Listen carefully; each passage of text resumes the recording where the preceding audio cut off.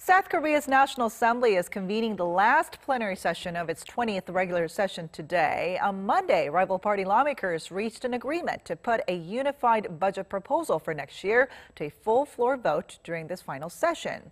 But it's expected to be a long slog as the parties are still negotiating on budgetary revisions. For more on this, we connect to our Kim Mok-yeon at the National Assembly. Mok-yeon. Ji-yoon, it's been a chaotic morning, but rival parties were finally able to open the plenary session about an hour ago. Currently, they're on a lunch break, but the session is expected to resume at around 2 p.m. During the first part of the session, the parties voted on 13 non-contentious bills related to people's livelihoods.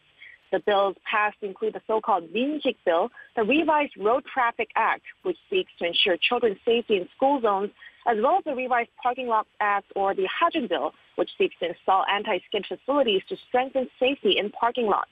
Alongside these, more than 100 other bills related to the economy and people's livelihoods, which had been on hold after the main opposition Liberty Korea Party requested for a filibuster on November 29th, are also expected to be voted on this afternoon. Now, how about the budget proposal? Can we expect it to be approved before the end of the day? Well, we still have to wait and see because news just came in that representatives of the three major parties failed to strike a unified budget proposal at the Special Committee on Budget and Accounts.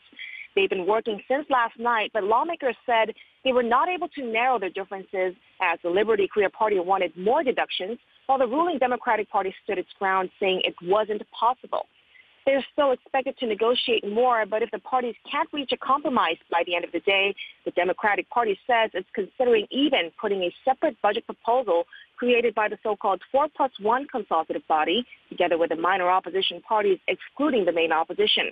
The Liberty Korea Party says it still has room to push through with the filibuster this afternoon, so it could be a long day. That's all I have for now. Back to you, Ji-yoon.